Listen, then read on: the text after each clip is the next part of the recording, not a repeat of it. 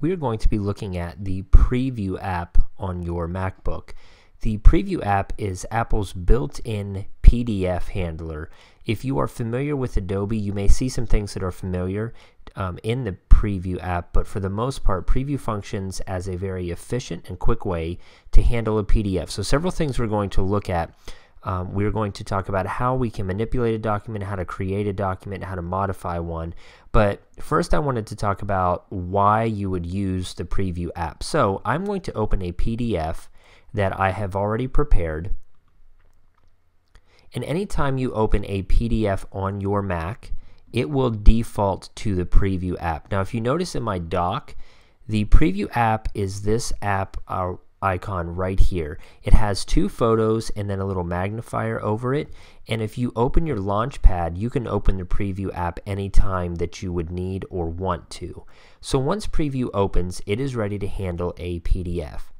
Preview also handles images. So sometimes if you download an image from a website or someone shares one with you, if it does not show up in your photos, which we will actually talk about in a later video, then Preview is going to be the application that will handle and open up the image for you.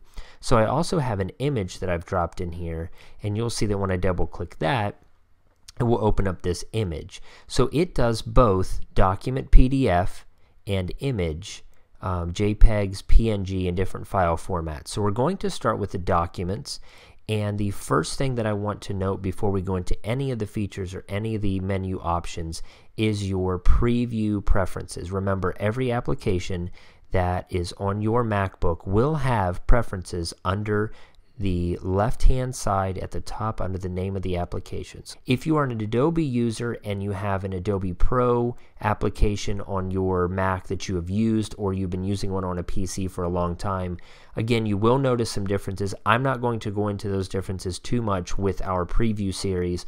We're just going to focus on the tools that are here and how you can use it to maximize the PDFs that you may want to use in your classroom.